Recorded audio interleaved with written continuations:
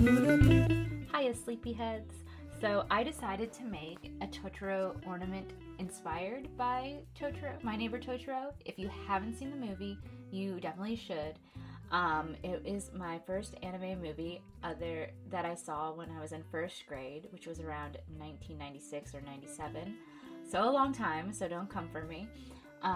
But it was my favorite movie, and I would watch it over and over again on VHS. So this is just a little like memento towards that, because I haven't seen the movie in forever. I feel like I should watch it. Part of me feels a little outgrown for it, but it's still a classic, and I love Studio Ghibli. So this is just a little cute little ornament idea. I don't know if I will actually print this or whatnot, but it was fun to make, and I really like the drawing idea that I came up with. Just a little two Totoros, a soot sprite, and a Christmas tree in the background. I just thought this would be fun since it's Christmas time and I'm getting in the mood for celebrations. But of course I start off with a base this time, just so I know where to set everything down, and I make the blocking out with mainly spheres. I use some cones, obviously, if it was more cone shaped like the tree. And then I am messing with the topography. I think it's topography, don't come for me, I don't know if that's actually what it's called. That's what I'm calling it right now. But I mess around with like the vertices and all that stuff, and just to see what fits and what works. I had to experiment a little bit because it's still pretty new to me, and I haven't watched a lot of tutorials on Nomad Sculpt, so I'm kind of learning as I go.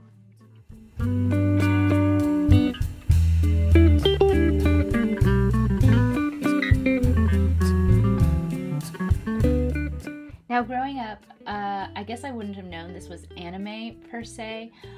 We used to have those Scholastic book fairs, and the first how to draw anime book I actually got from there, at least from what my memory serves me. I actually still have them. If you guys ever want to see them, maybe I'll post a picture of them. But I have like 20, maybe 15 anime books on how to draw anime, because the internet wasn't like the internet it is now. Of course, there were sites dedicated to that, or learning how to draw, but not to the extent to where it was today, especially not in first to like 5th grade. Like, I don't even know if I would have even thought about searching that. Maybe I did, I don't really remember.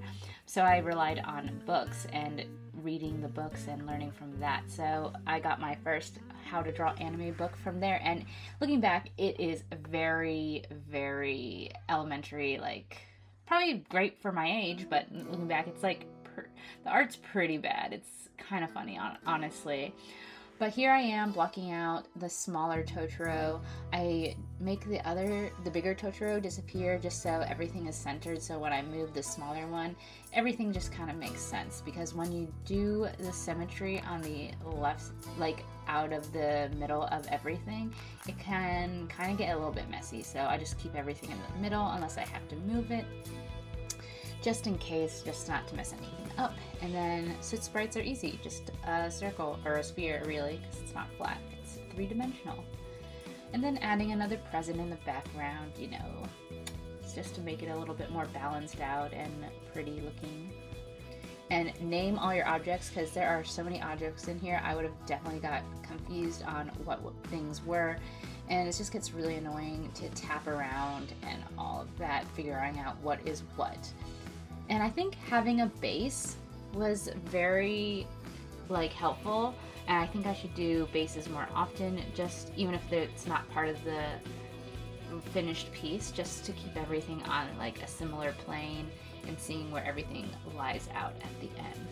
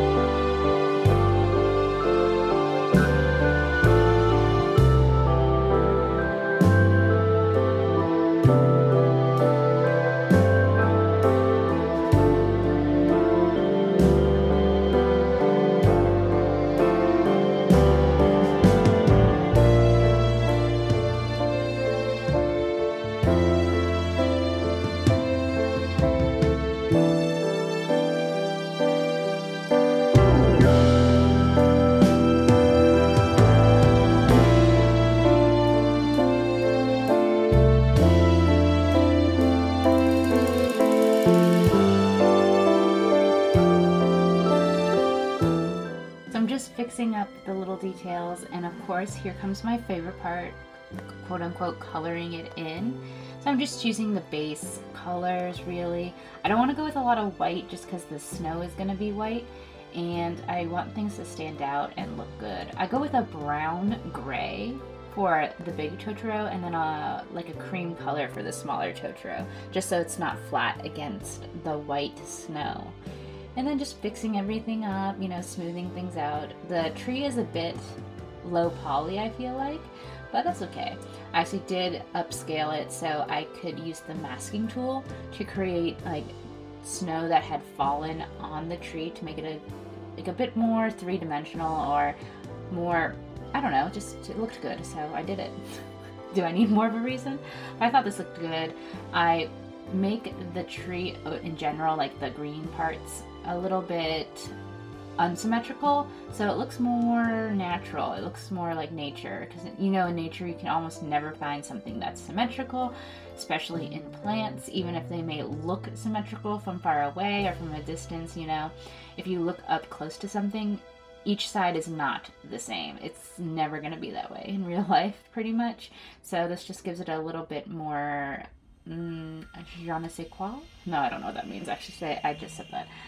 But yeah, go over with a masking tool, and I mess around with it later and just mush things, push things around. Because I noticed with the masking tool, if you extract and it's just on the like plus sign, if you know what I'm talking about, it's like floating above what you extracted it from, and if you don't want it floating, you have to like push it back down. So, and then I realized when I was making the presents, the bows or like the ribbon around it,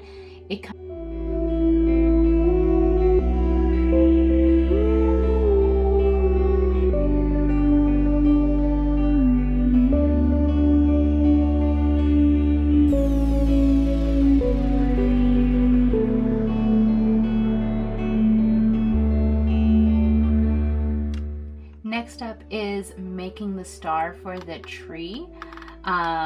I've been having a lot of fun with the radial tool, which is how I did this for the, and sorry for the horn, there's a train coming through. But it's just a lot of fun to mess around with the radial tool, or tools that I haven't really used, just to like figure it out more and just play with it and learn from it.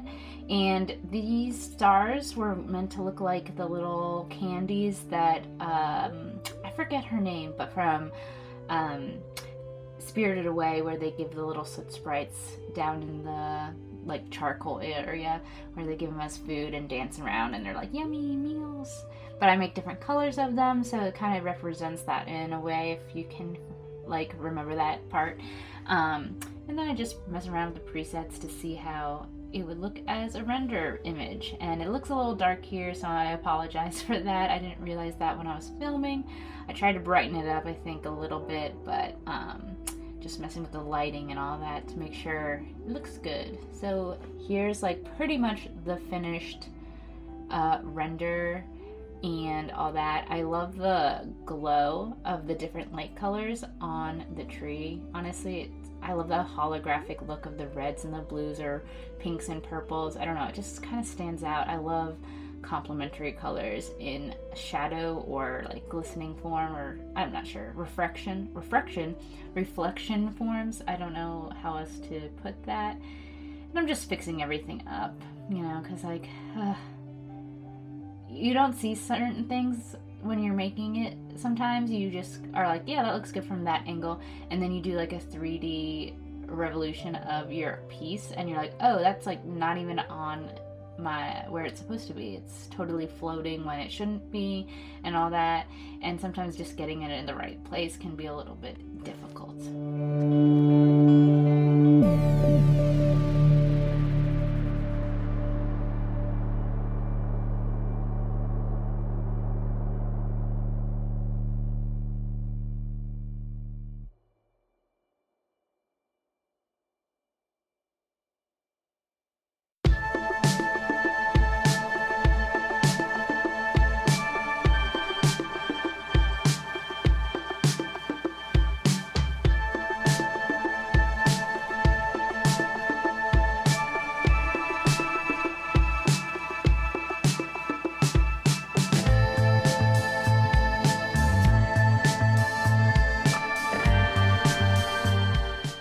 So here is the final look of the rendered image. I don't know what to call it, an illustration, but I really like how it turned out. I think it's super cute, and that is what I'm all about, just cuteness in general. So let me know what you think and check out my other videos. I would appreciate that so much. Thanks for watching. Bye!